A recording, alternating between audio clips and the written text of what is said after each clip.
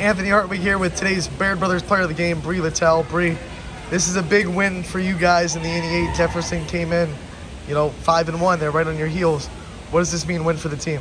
I think it really puts a lot of momentum on us, and it prepares us for our next game against Lakeview, which is going to be a tough one too.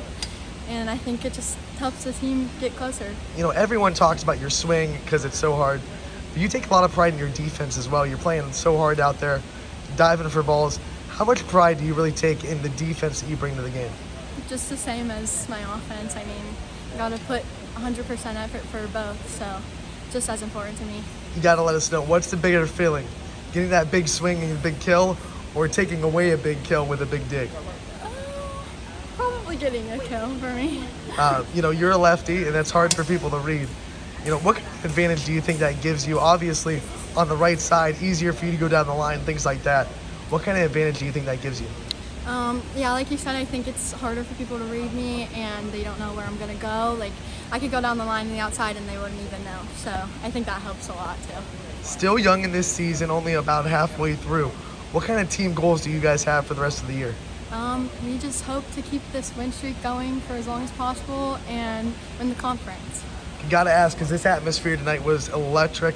You guys get full capacity crowds now. What's it like to have the energy that these fans bring? It's really good. I really enjoy everyone cheering, and I think it brings the school and students closer together, and it helps us become a better atmosphere. Got to also ask about your teammate Lauren Pallone, having her as another hitter in this offense.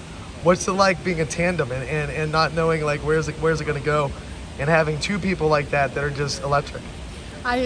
Lauren is insane. She amazes me every day, but I think we're just a great duo together. And is there a little internal competition between who can get sure. Yeah. One more thing, preview this Lakeview game. You got them the first time, you have to go there now.